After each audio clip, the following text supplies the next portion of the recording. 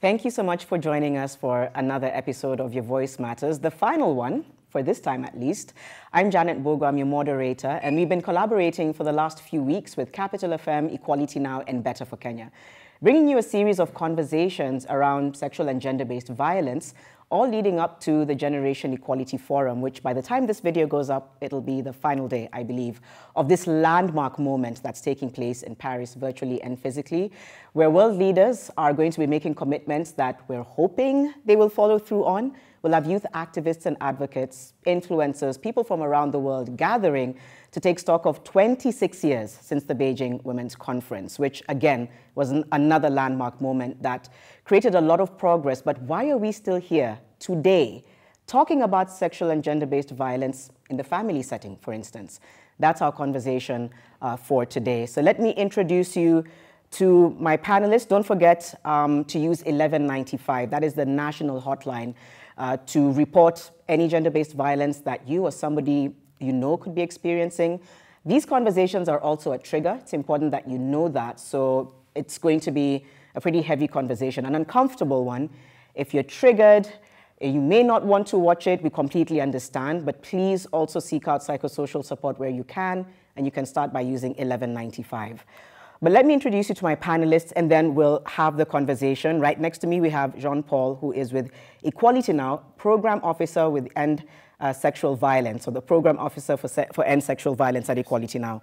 And he's been here before, so thank you for coming back. And then we have Nyce Njeri, who is an actress, a motivational speaker, an influencer. Thank you so much for being with us today. We have Mary Makokha, who is the director of REAP, an NGO working in Western Kenya that deals with issues of women and girls' rights. Thank you for being here, Mary. And we have Mariga Thoithi, who is a communications campaign consultant. He's very passionate about reproductive health and rights. Thank you so much. I think the first thing I'd want to understand from each of you very briefly is why you felt it was important to be a part of this conversation today, sexual and gender-based violence within the family setting. We can start with you, Mariga. Why I feel it's important is it's a two-pronged problem. A lot of times when we are addressing violence, and especially people are addressing violence, people look at violence as an individual problem, and people treat violence as a personal problem to be solved within this specific context, but don't look at it from the bigger societal view, right? We've normalized violence in different ways. In a patriarchal society, but also capitalist society, violence is in many ways an acceptable way of solving conflict. And thus in many ways we're desensitized to it. And so that's why in many situations, again, we have a conflicting view of people viewing, for example, gender-based violence as an issue between two people. However, when it comes to like the state and how the state views it in many ways, the state views gender-based violence as an affront against the state and not against the individual. That's how the state, for example, can grant clemency and can use, the state can ignore and do many of these things because it treats it as against the state, not itself. So it's a very contradictory view sometimes, and I feel like it needs to be addressed, and needs to be addressed primarily by men who are the main perpetrators of it. And that's one of the things that I speak about when I write about men's issues, is that men speaking out against gender-based violence in two ways. One, because they're primary perpetrators, but two, because they're also in many ways victims of gender-based violence, even if in many ways men don't recognize the violence that they go through. Wow. Sorry, and I like the point that you talked about, how the state almost views it as a war towards the state. And in many ways, it then normalizes a lot of these issues that we see. Mary, you know, you've been an activist in this space for many, many years. We were talking earlier about the number of cases you deal with. And I know we'll go into some of the solutions within it, but just going back to the question I posed earlier, which Mariga has answered, why is it so important for you to be front and center in addressing issues to do with sexual, gender-based violence, particularly where children are involved? Yeah, I would say this is very, very important that we address this issue because Kenya has so many laws, so many policies, sexual offences policy, our constitution, everything. But is that enough? What else do we need to do? Because with all these laws, with all these policies, this issue is still a very big problem. So my question is, what else can be done? What else is there that is actually fueling these problems? Is it like our law is not enough? Is it corruption?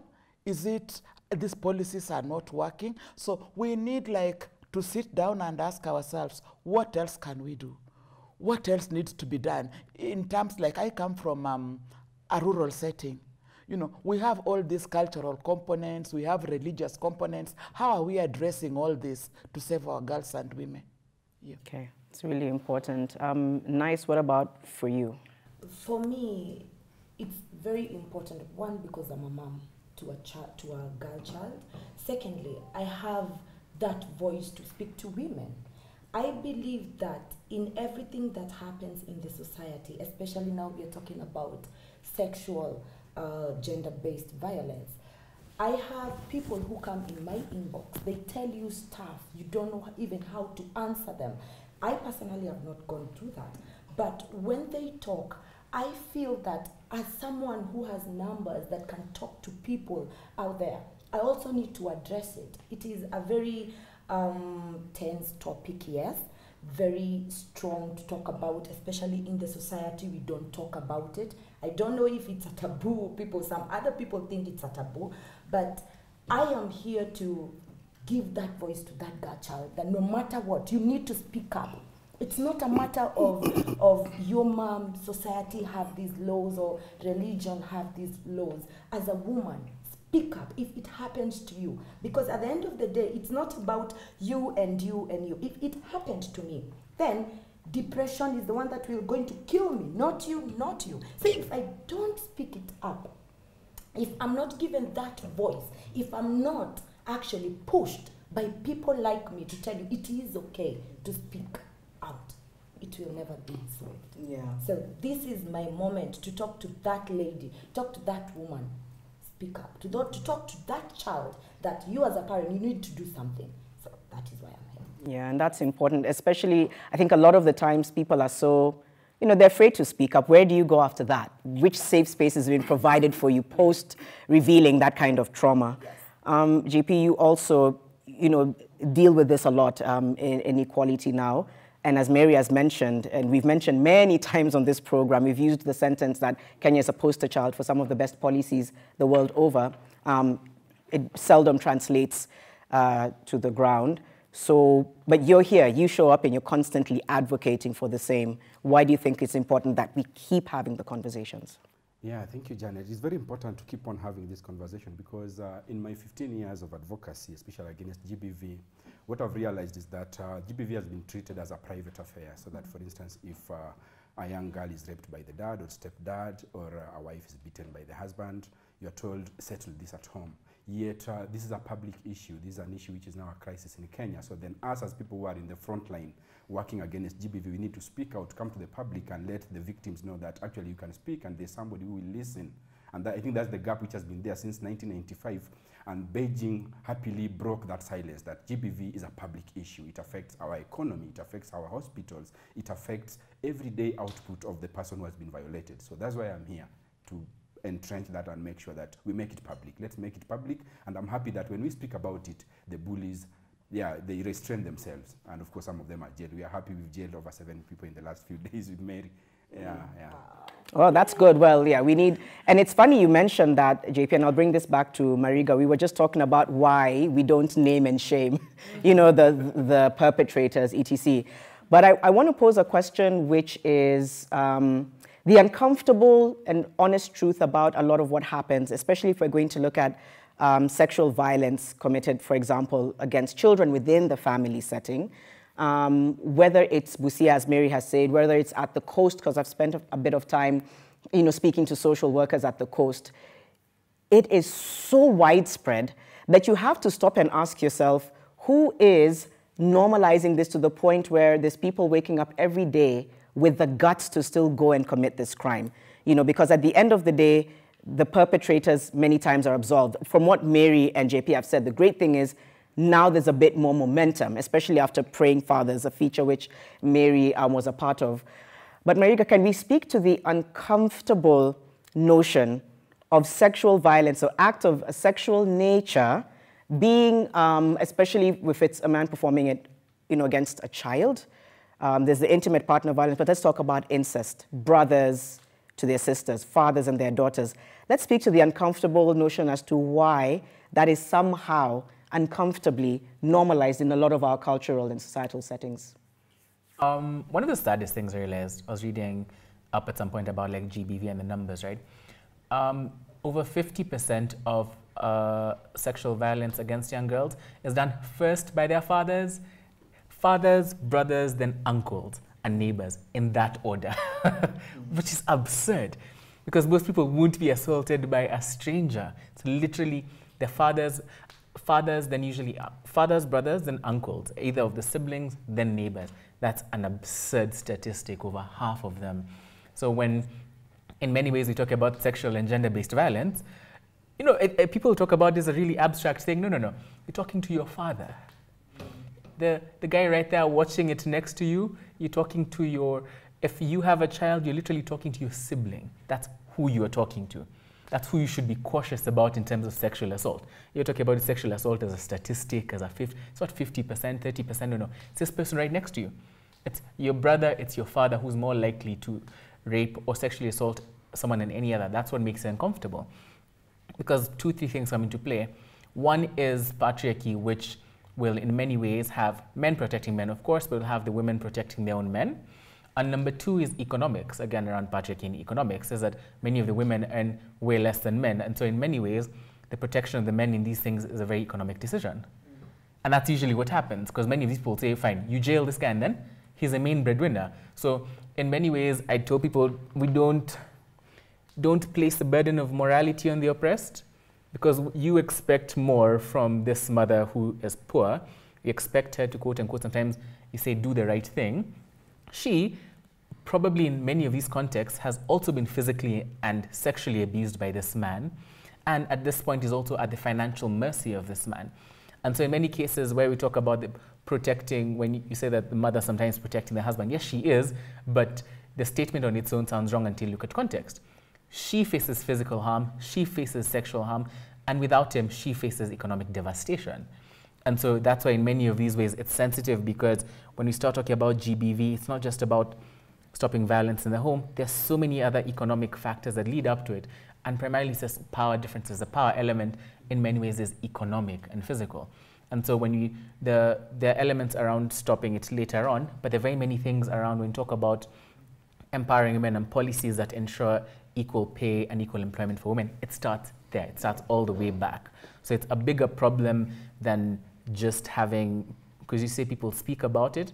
People start to speak about it now, but in many situations, the complexity of the intimate nature of it, and now when you add on to other factors like the religious factors you hide behind, the cultural factors you hide behind. So it becomes a very complex situation, and I feel like it's very complex because it gets personal.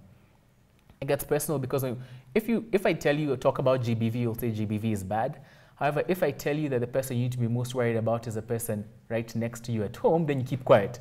If I tell you to talk to your brother and ask him about the boundaries he needs to keep with your child, then that starts becoming a very touchy conversation.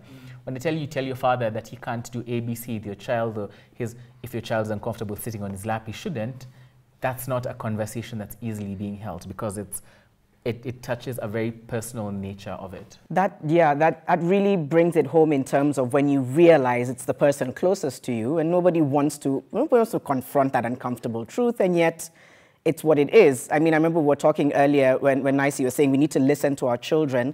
Consent starts at that age. I'll never forget somebody saying to me, when I was a new mom, and they said, when your child begins to tell you, when they're very triggered by a certain person, please listen to them. Don't go say, don't be rude, go hug your uncle. That's breaching consent, right? And I think in many ways it's having these uncomfortable conversations from a young age. We can get into that, is how do we have these conversations, right?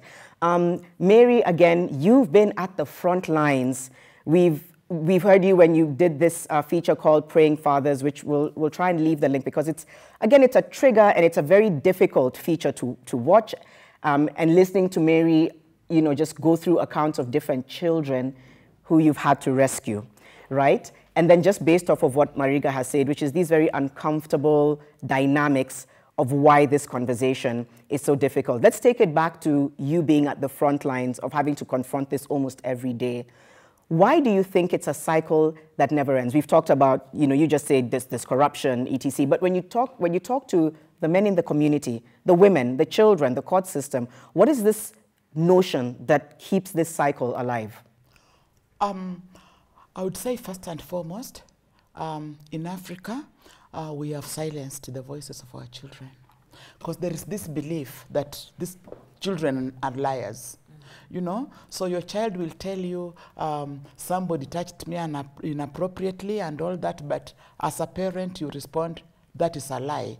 And how can you cheat for an adult? We have this, like, children are liars, the adults tell the truth, which for me is the opposite. Adults are liars, children tell the truth. Yes. Yeah.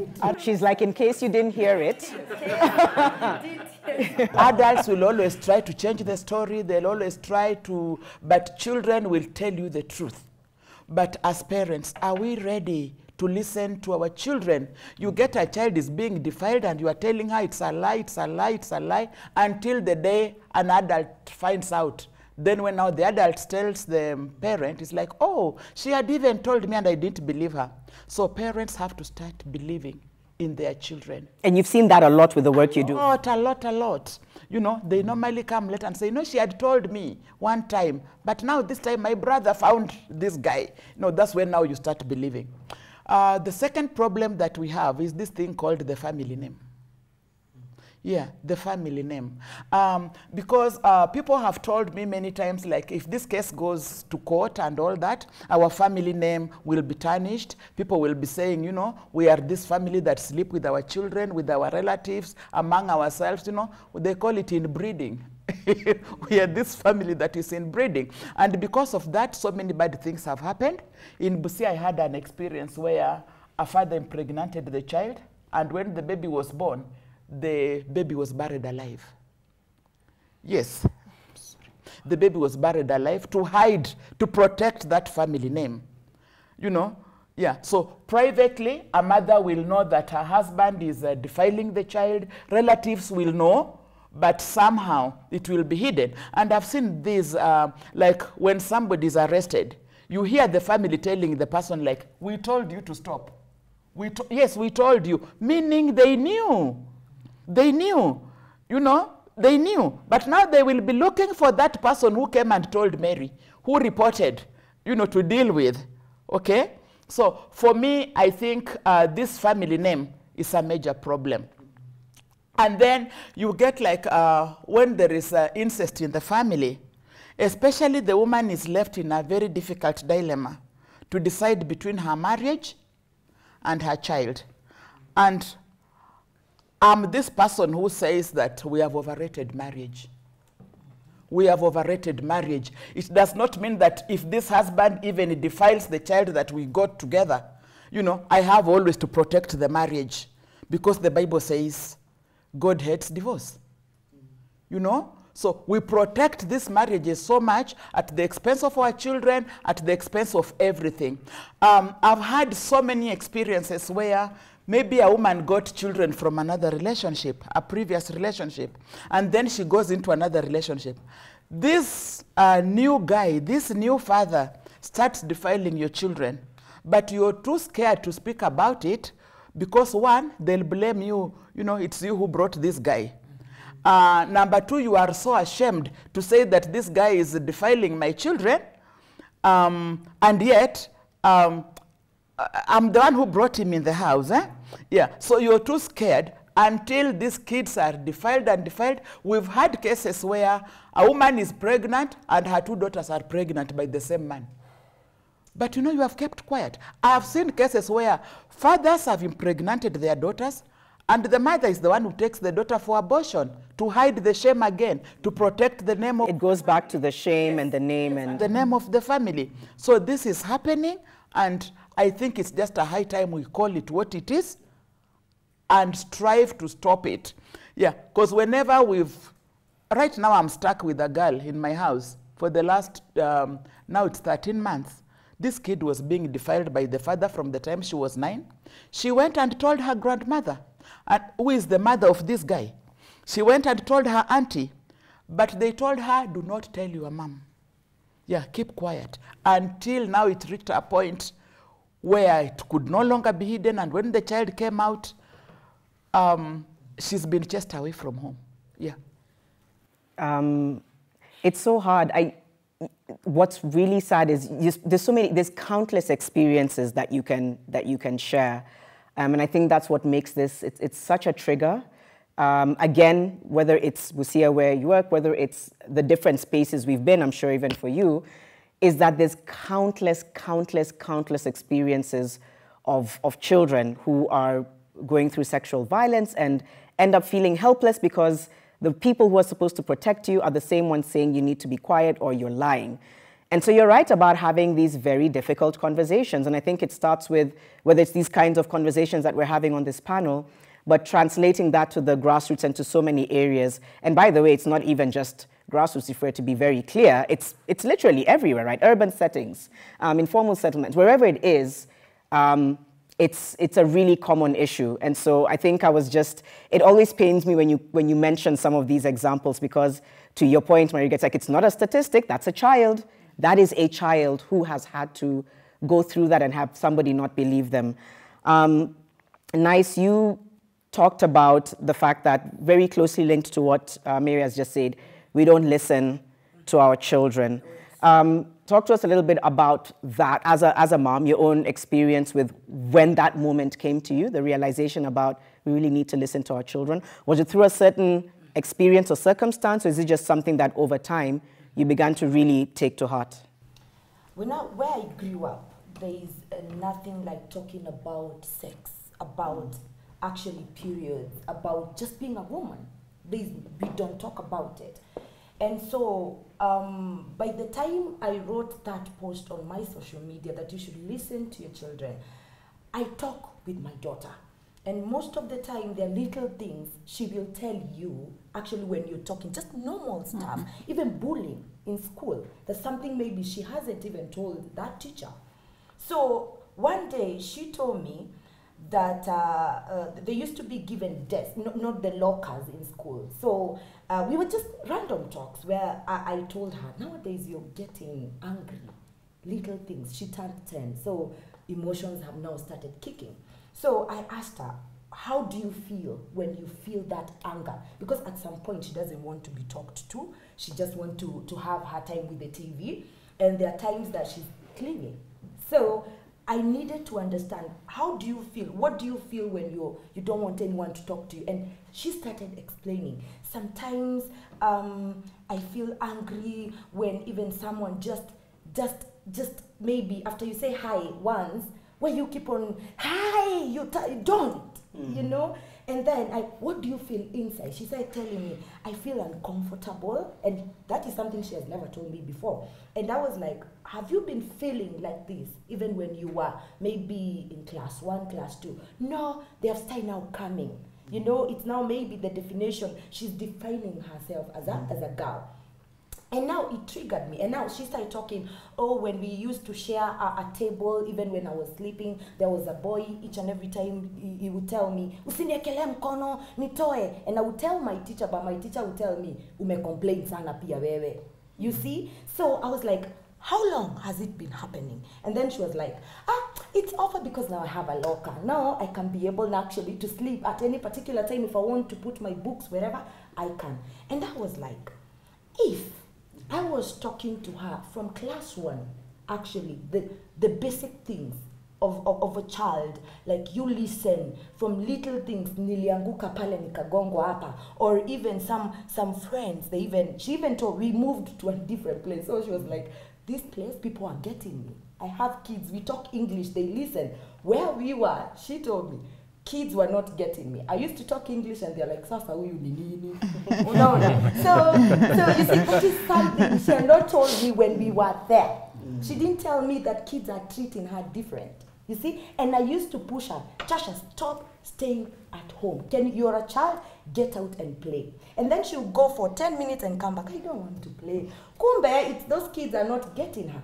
If, as women, as a father and mother, if you're keen enough You listen to your children. You watch their behavior each and every day. You make them, you love them so much that if something wrong happens, hata kusikia jicho ile kitu sisi usikia, maybe unasikia jicho ina shake, you should be the first person they tell, not the neighbor, not the friend. You should be. And that was like, these things happened because either you disconnected yourself with your children. They don't know how even to start. But if you do that from the time they are young, it is so easy for you as even before they tell you, you will note, why is my daughter limping? Even before they tell you, why is she too quiet today? Why? Because you know your child. You know, I know my daughter is everywhere. And when she keeps quiet, I'm like, hey, yeah, but the reason why I think your testimony is important is it goes back to what we're saying, which is we need to listen, right? Whether it's across the board, if it's a man experiencing, you know, violence, or a woman or a child, I think the invalidation of victims is also what perpetuates this cycle. It's because a lot of the times there's a lot of gaslighting. You're made to feel like it's in your head, or it's not really happening, or you're lying. So it's important to take it back to listen from when they're really tiny. And also, as much as you will listen, I will not come to talk to you, even if you will listen, if you do not have a relationship. It is so hard to talk to a stranger. And sometimes they talk to you, you're a stranger, more than their parents. Because also, as you listen, be observant. If this is your friend, or it's a neighbor's kid, if you make friends and you show them, I'm a good auntie, trust me, you will not even slight behavior. Even before they talk to you, you will be the first person actually to approach them and ask, why are you like this? What is happening? Is everything okay? You make them open up. Yeah, and I think it's providing just a safe place that even if it's not necessarily the parents, because unfortunately in many times it's maybe a guardian or a friend, it's just, can we learn to create safe spaces for people to feel like they can be heard? Because a lot of the time that doesn't happen. Mariga wants to say something. I want to give, hold on. I'll just add a very tiny thing. One of the things we take for granted is we don't view children as human beings. We make a very big distinction, and that's, for example, when it comes to smaller things like consent. That's why we don't think that any of these things actually apply to children. If you view children as human beings as opposed to what sometimes we call mini versions of ourselves or things like those, you realize they're human beings with feelings, with rights, with boundaries which you should respect irrespective of their age. 100% right. And like what Nyce is just saying, I found it so funny sometimes in Busia when I'm the one calling a parent because the child has trusted me to come and tell me she's being defiled. So I'm the one calling the parent to ask her, like, are you aware this is happening to your child? Are you aware this is happening to your child? And the mother goes like, she has never told me. So you ask like, why has she never told you? Are you even available? Are you even there? We had this girl who was pregnant, and it's like, when I called the mother to ask her, are you aware? She's like, no, you know, I leave very early to go and collect my fish at the lake, and I come back very late. So like for 4 months, this woman had never really seen her child. You know, You want to respond? I want to respond, and just to say that it doesn't really matter whether the parent is there or this is a child. We are protected, and I love what Mariga and Nyce, and of course Mary has also brought up, the personal space, and that's why we have the Constitution, is actually protect that personal space, whether it is a child or an adult. And then now when you go to the specific laws, like now the Sexual Offences Act, which basically says that beyond the rape, beyond the sexual penetration, even just the touch. For instance, if any body part, any of your body part touches the body part or the sexual organ of the child, who is your niece, who is your stepdaughter, and here we are talking about the anus, the breast, the bosom, we are talking about the vagina. So you have those things, these acts which start, and you look at them and people condone, but then this is what now graduates to the real violation, which now you realize, oh, my dad has been raping me the whole of my life, and that's why I can't associate in the family. And then now when you talk of the issue of consent, it is not the small thing, it is the thing. There's nothing else. In sexual offenses, there's nothing else, it's the consent. And this consent is for the adult and for the child. And especially now when we talk about these violations within the family, it is even worse because beyond that being a child, that she's not able to consent, there's that aspect of relationship. So that's why we are very happy that our law is really bringing this out, but unfortunately our society somehow closes it back and takes it back to the parent and say, oh, the parent has not been there, the mother has not been there, they are not being taught this in school. But this is out there. So the bottom line is that the consent is the thing, and then let us not put the duty, for example, on the child to speak, or on the mother to take care of the child, on the father. It's a criminal offense. You touch a child's breast, you touch a child's vagina, you touch a child's buttock, that is an offense. Whether the parents was there or whether, because in some cases, as Mary has rightfully put it, their uncles maybe will want to hug you and your parents like, yeah, just hug him, he's the eldest in the family. But that is an offense already. So you are actually an accomplice. And if this was to be taken forward by people like us, then even you'll be prosecuted. Well, it's good that you brought that up in terms of how the law applies and how I think we're blind to exactly what it means. So we'll take a short break and come back to how we begin to scale these uncomfortable conversations even within the home, and what needs to be done, because I do feel it could be wrong. I feel like there's momentum right now in terms of people wanting justice. Sometimes my concern is there's momentum because it's a season of these conversations, and then we all go home and, you know, we all forget. So we'll come and kind of address from all your points of views, how do we actually escalate this so that we just have a society that's safer, really, for everyone. So we'll be back after this break.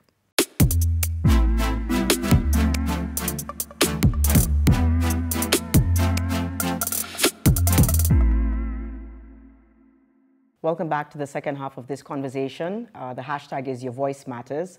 Hashtag Act for Equal as well. Today we're talking about sexual violence within the home, in the family setting. And Jean-Paul, let me throw this to you. Take us through the different types of sexual violence that happen within the home. Thank you very much, Janet. So I just want to make two general statements. One is that anything that is a crime out there, it is a crime within the family. So that is the bottom line first, that anything, especially it has a sexual connotation and it is a crime out there in the public, it is also a crime in the family setup. That's number one. And then number two is that now the law specifies certain types of crimes within the family because of that relationship, the domestic relationship that exists in the family. These are people who are living together. There's some level of power, leverage, like he had mentioned. One, probably the father is providing economically, so there's that power that, yeah, he can get away with certain things. So then there's that protection offered to people who are vulnerable in that sense. So there you find a child, for example, it could be the daughter, it could be a stepdaughter, an adopted daughter, it could be a niece living within that setup. So then there's that special protection provided under what we call incest, that if, for example, the male member of the family, either the father, the brother, the stepbrother, the uncle, has sexual relation with this girl, then it becomes what we call incest. Of course, when you hear the term incest, it is not a good, a positive term. But it can also be a mother towards a son, exactly. Right? It can also be the... Now, that is the converse. When you look at now the Section 20 of our Sexual Offences Act, that's now where it says that it can happen also if you are a female person to now the male children. But of course, looking at the statistics that we've been seeing and the cases we are receiving, the truth is that the perpetrators are male. Very few cases you'll find where the perpetrator is a female. And then this goes because of the issue of the power, because in most of our family setup, especially in Africa, you find that the male member of the family tend to have a lot of power economically, of course physically in some cases, most cases. And this power relation is what in some cases drives this kind of impunity, that this person can get away with this. This is our father is providing for us, so he did this to you. Then people tend not to believe you because you're powerless, you're vulnerable. And then the other crime which is there is the attempt of doing that. Like, for example, if the father attaches the girl in any of the organs that have been now specified in the Act. Like, for example, the Act specifies the buttocks, the Act specifies the breast, the Act specifies the anus, the vagina. All these are classified as genital organs. So if any, and these things, we know them. For example, if somebody touches you, there's a touch that personally you'll tell, I'm not comfortable with this. And if you look closely, you'll find there's a law that protects that. That's the magic about it, that if something happens to you and you're not comfortable with this, you look at it closely and look at the laws, you'll find there's a law that protects you, and that's where it starts. So that, for example, if this father or uncle, in a way, touches you, and you can observe this somebody hugging someone, and you see, or if you are the person being hugged, and you feel you're not comfortable, look at it closely, you'll find there's a law this person has infringed, and an action can be taken. So those are the main two types. What about intimate partner violence or sexual assault from child to child? Yes, this one is also there. We've been doing the revision of the Sexual Offences Act. Of course, you remember a lot of debate on the Romeo and Juliet clauses where there was uproar that the Sexual Offences Act had very stiffer penalties for boys, so to speak, which is not really scientific when you look at the people in jails. They're not boys, they're men.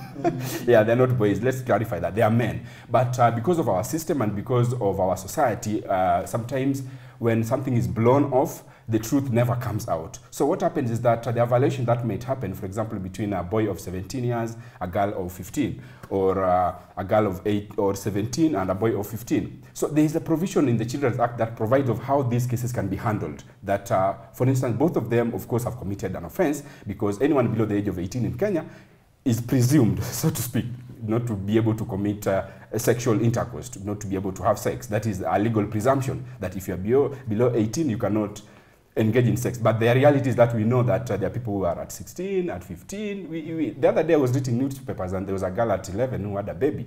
So the reality is that it is happening. These young people are having sex, but then there's a provision in the law that if in such a case happens, then there's a way it is treated, that these are vulnerable children who need what we call protection and care, both of them.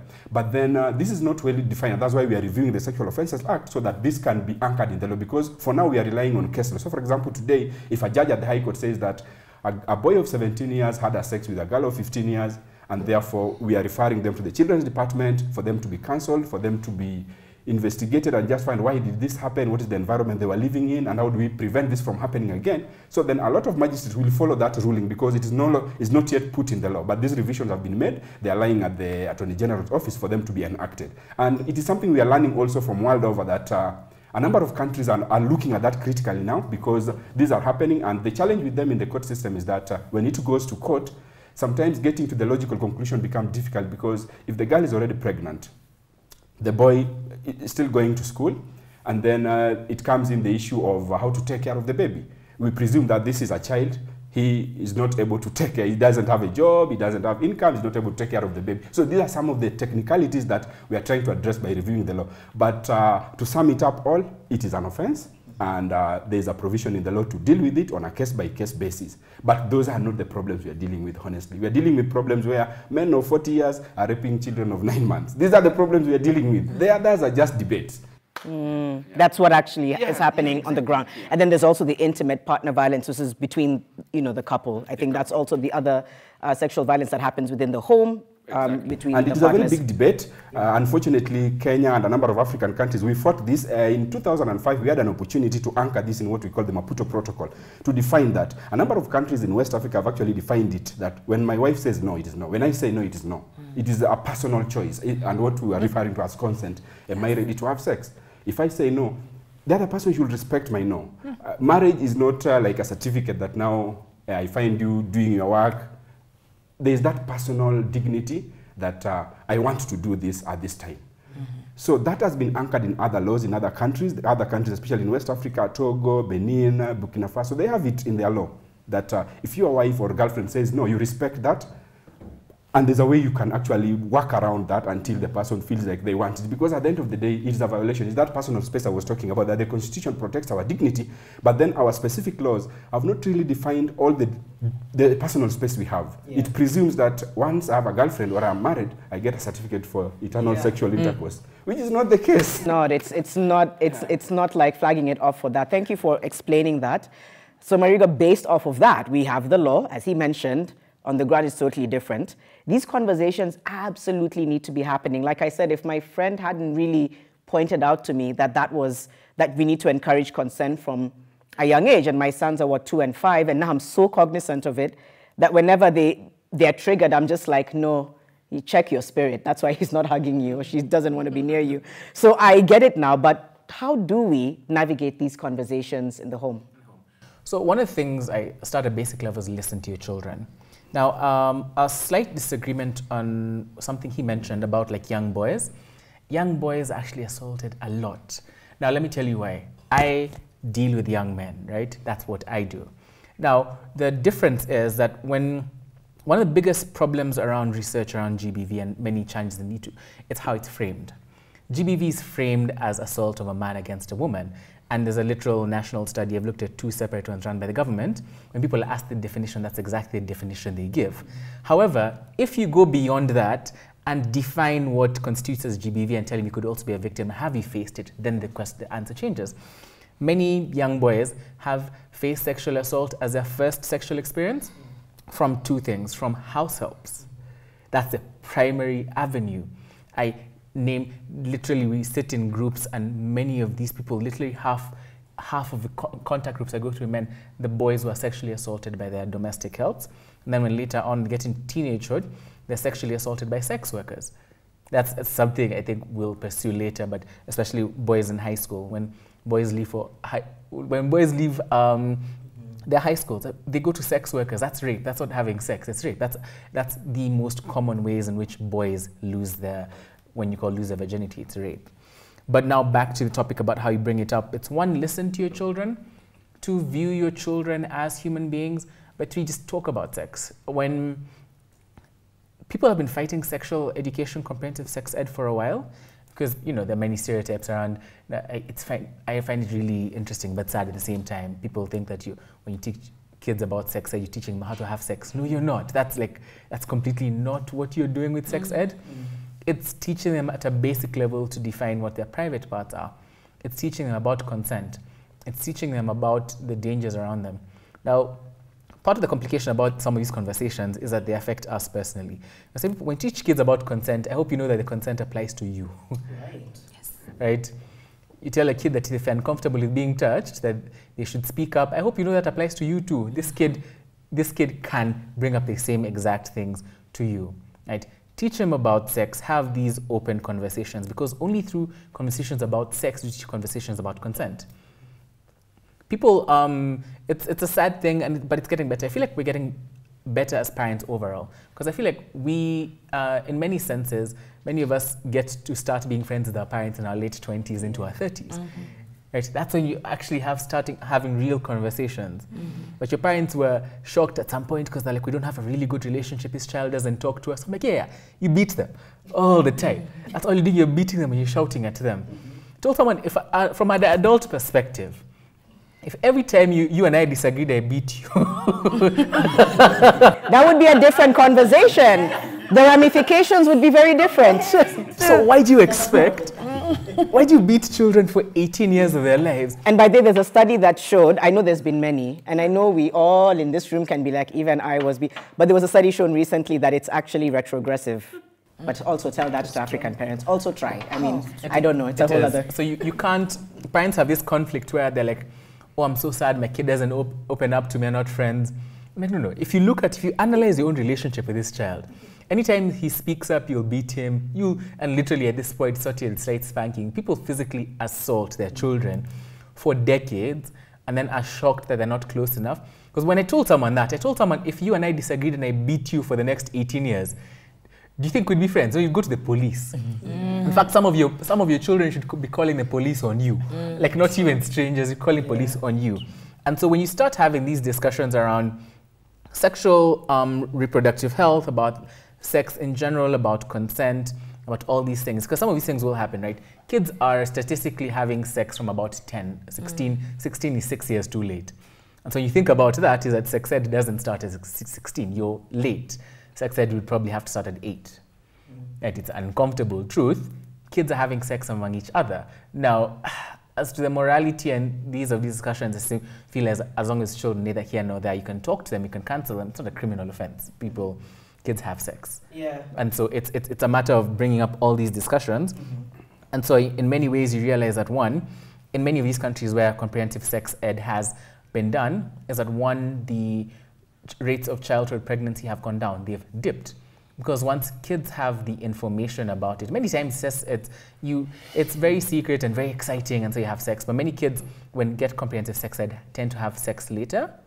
And then number 2, tend to be more informed. And so in these societies, people speak up more and people listen to children. So it literally starts from you as a dad and you as a mom having these conversations, having the safe spaces, and for the adults around them to also be the same. Because sometimes in many situations, your kids might not be able to talk to you directly for one reason or the other, but you still have to have, again, back to a thing which moved around your community around you, the parents around you. These are the people who would tell sometimes more than that. They also need to have some of these conversations. I've started with my nephews and nieces. I have these conversations with them. I know when I was talking to one of them and she's telling me, all these boys of nowadays, now they're starting to sext us. You know, I kept quiet for like a second because I was scared, this kid, but I kept quiet because I don't know why I was shocked that kids are sexting each other at 10. Yeah. But there's no judgment, just listen. Okay, what's he saying, Nini? And be shocked that the more you have these conversations, she's like, what's he doing? And the kids who are more empowered then talk to you and say, she literally took me through a thought process. What's he doing? He should be reading. I have things to do. He should go bother someone else. I don't want to have sex. And you realize that the more you give, and literally studies have shown, because people look at the carrot and the stick, and people look at the stick, if you beat this child, he'll be disciplined. No, actually, when you beat this child, you teach them that the only way they can be disciplined and have any good thing to do is if you beat them. But many times, if you let them, you talk them, make their own decisions, they make way better decisions. They make better decisions overall. Yeah. No, that's, yeah, I mean, sexting at 10. No, yeah, people don't want to confront the uncomfortable reality about that. Very briefly, Mariga, before I move to Mary and Nyce is also, and maybe Mary can also talk to this, is also having these conversations as a couple. Because remember, we're talking about sexual violence within the home, right? So we've talked about making sure that we can create safe spaces for our children in case there's an uncomfortable relationship with a relative or a friend who's older. But sexual violence within the home also pertains to couples, right? And a lot of the time, just like he said, consent is a thing that's thrown out as long as there's a matrimonial agreement. So is there also space to say, as we are gearing up to get married, can we talk about boundaries? Is that something we need to be doing? Oh, yes. It is. But like in Africa, I know in my community, we say that like when you've beaten up your wife, you know, when you have violated her, like physically you've beaten her, the best is to force her into sex to finish that. Sorry? Oh, yeah. Okay, so violate her, physically assault her, and then end it by forcefully having sex with her. Yes, so have sex with her, like it will finish up the matter. It's like a dominance thing. Yes. Yeah. Yeah, so we have all these misconceptions. Just to and mention all something, sorry Mary to cut you short, but just to mention something, the misconception that we've realized in our work on that is that it actually doesn't end the matter, it makes it an emotional violation. So that the physical bit the woman have been, this is the worst you could have done, and it is done with me physically. She won't fight back, she won't speak, but internally, no, emotional abuse, which I think needs to be an entirely different conversation, because, you know, a lot of people call it the silent killer, you know.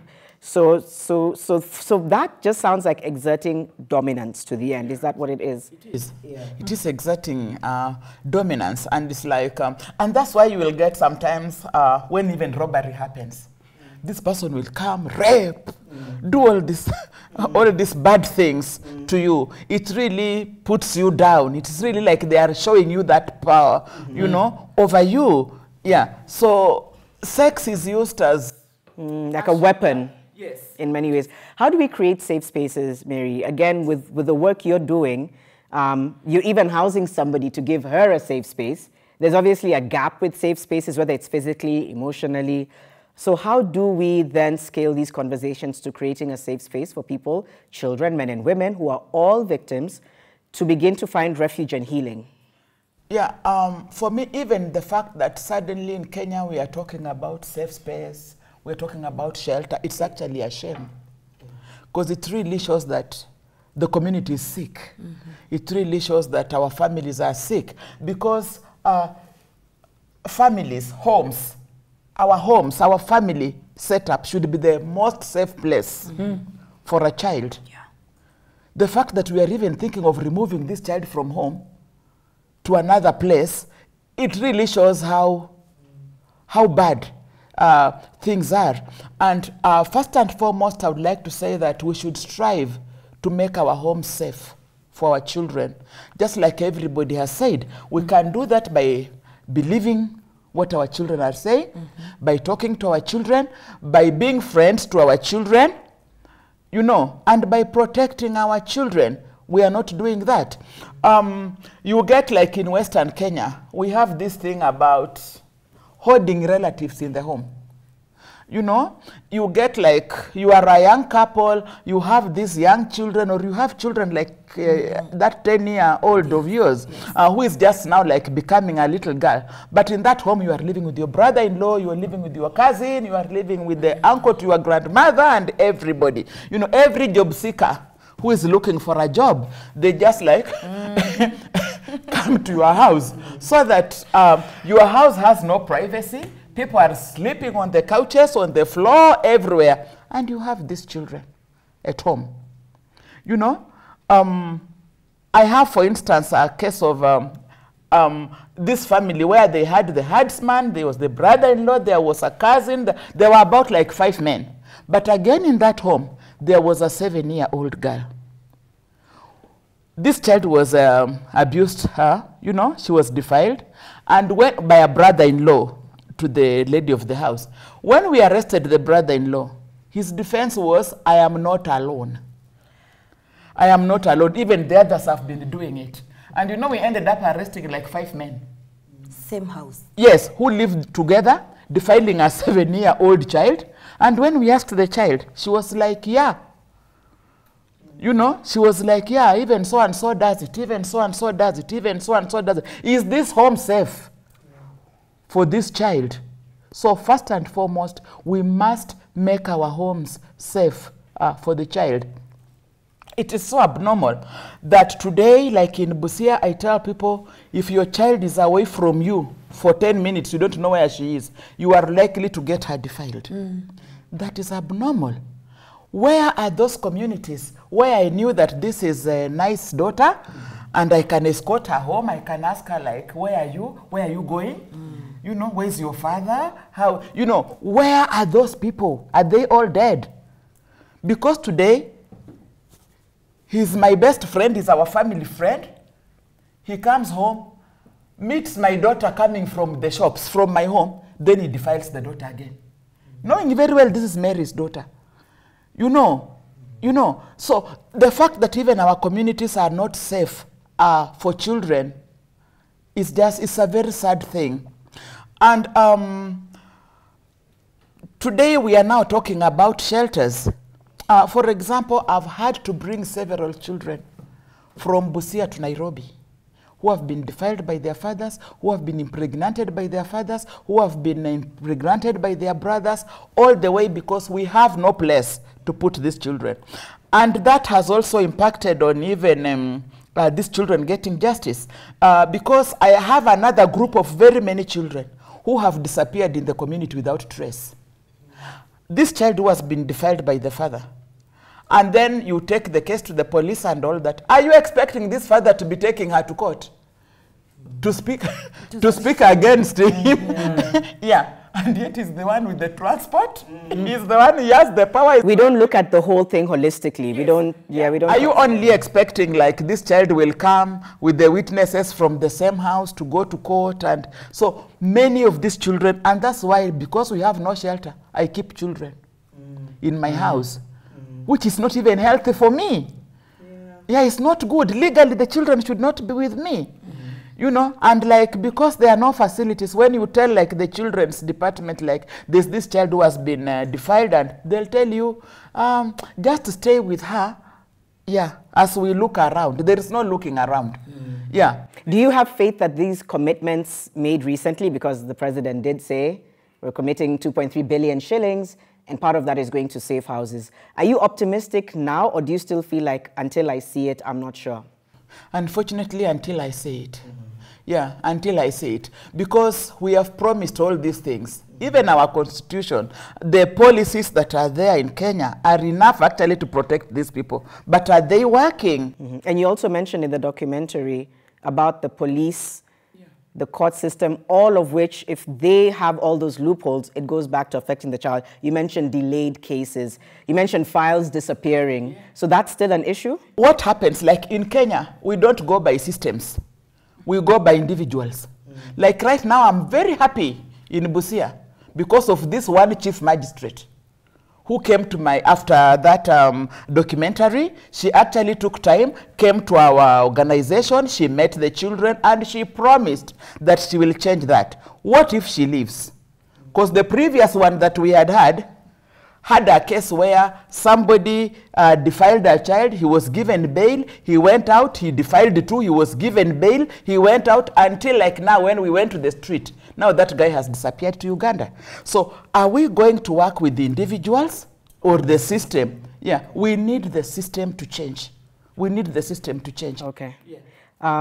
Nyce, as we wind up, you talk about platforms, and I know we say it a lot, use your platform, etc. But what more can those with platforms do? What more can people who have, as you mentioned, the numbers or the voice, what more can they do to amplify all of what's been said here by Mary, Jean-Paul, and Mariga, so that in reality we begin to see a shift in the narrative?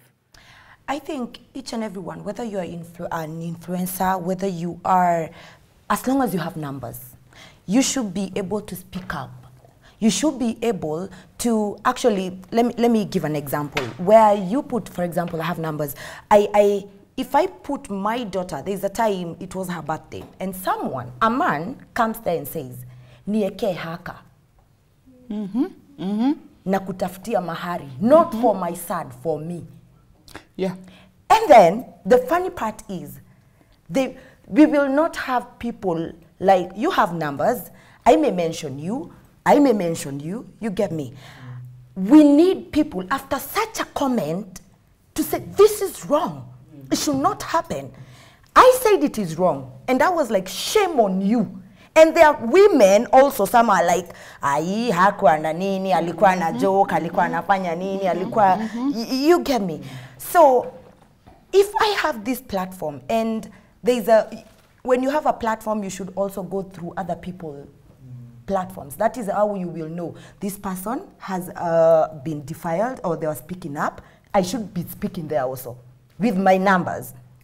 Don't say it's not your thing. I've also spoken to other influencers, and they're like, hey, yo kitu ya rape, see, it's not my thing.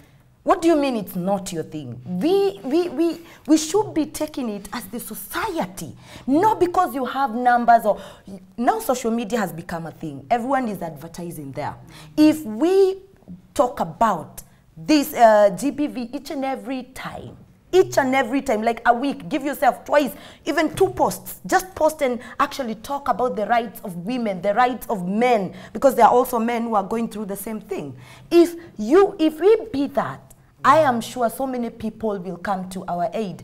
I feel like we are letting this fight be fought by lawyers, people like you. Yes, yes. You get me? I feel we are letting it be fought by those we think they have the voice. I don't know how they should look like if you have that voice, I don't know. But I feel that as celebrities, as people in the society, we should speak. Whether you have 2K followers, whether you have 1,000, we should be speaking about these things each and every day, because they're not stopping now. Even now, there's someone who is getting defied right now as we speak. So if we say that it's only on Monday that it happens, or it happens after 3 months, that is when I only put one post and talk about it, then who will take me serious? If I, as a woman, I, as an influencer, I, as a celebrity, I do not talk, who else are we waiting to talk? Who are we waiting for? And it is so sad also, the religion. Also, we should talk about it. Let us not use that to actually chain our kids and make them, oh, unaendanga kanisa, oh, unaendanga nini, we should know. Also, churches should do that. They should use their platforms. Because I feel we listen to the religion or to church so much than maybe listen to me. There are parents who have used that church platform as somewhere only where children can be talked to.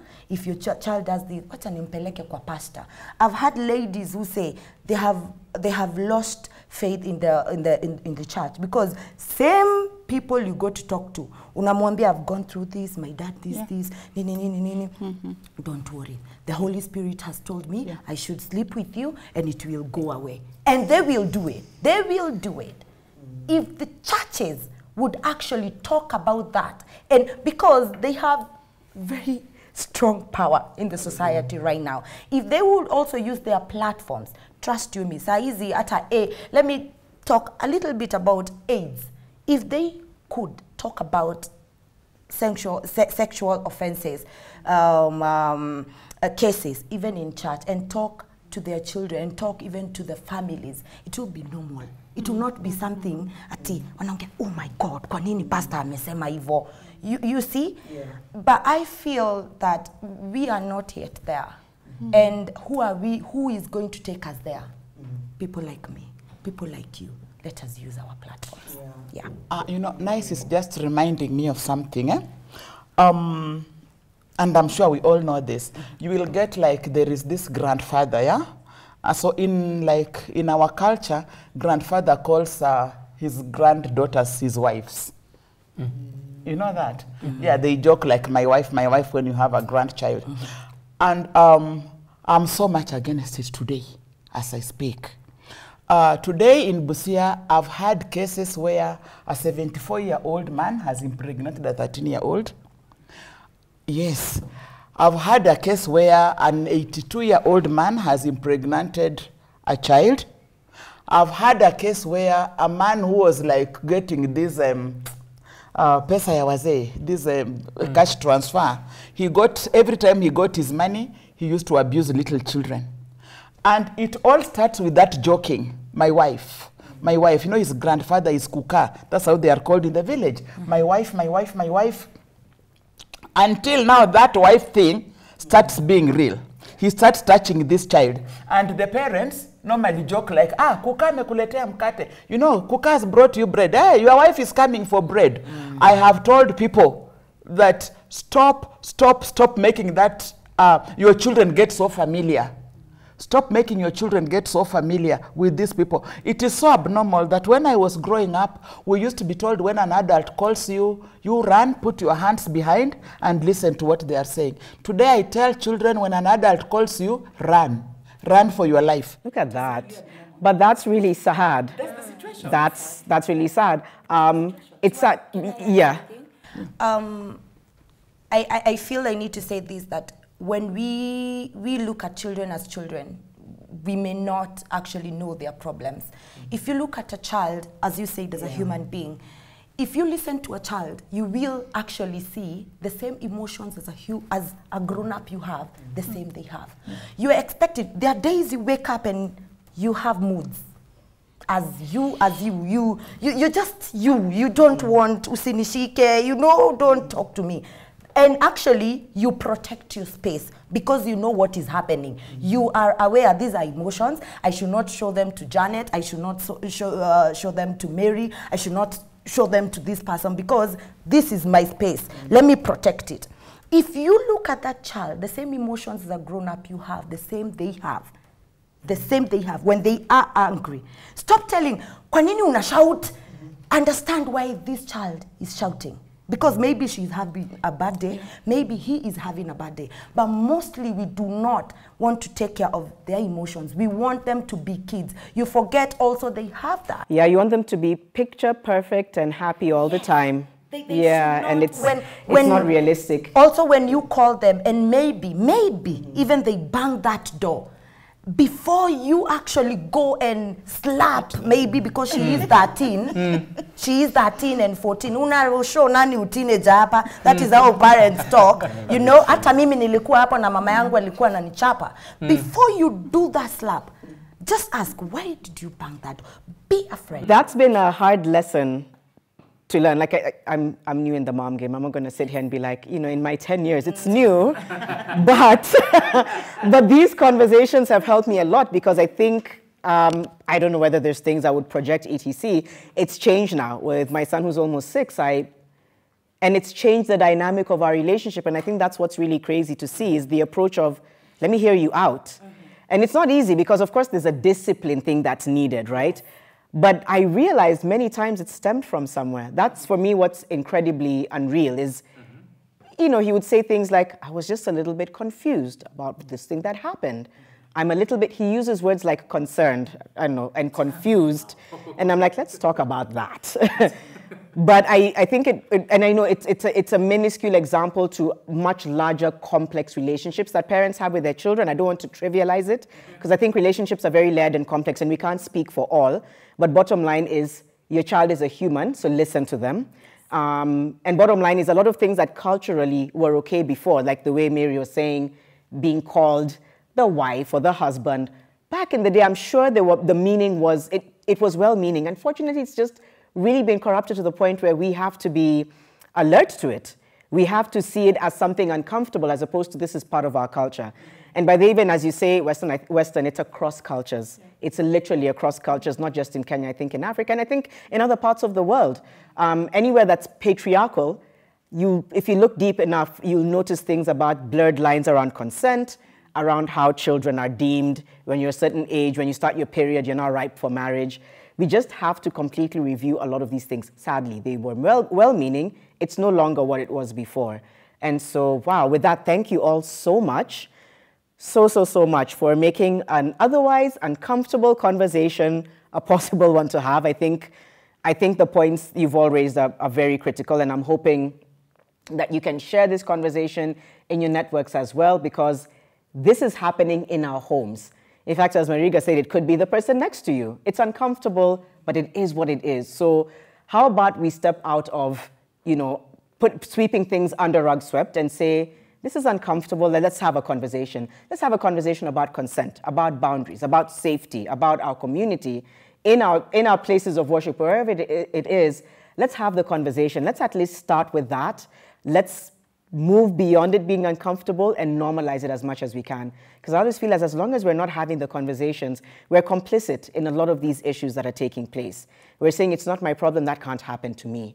It can actually happen to you, and it's probably happened to somebody close to you. So remember to use 1195. We mentioned that on this program and on all our platforms all the time. I've used it.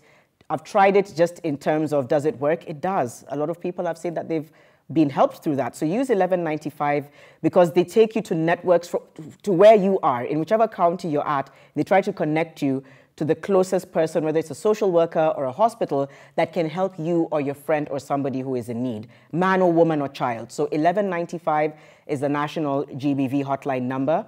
And remember, the Generation Equality Forum, like I said, it would have closed by the time this conversation is going up. But as we're putting out the promos for this, I'll also be moderating a global conference on the action coalitions for GBV, commitments that are being made by world leaders and presidents and youth activists. So please make sure you try and watch that as well, because this is the beginning of holding people accountable.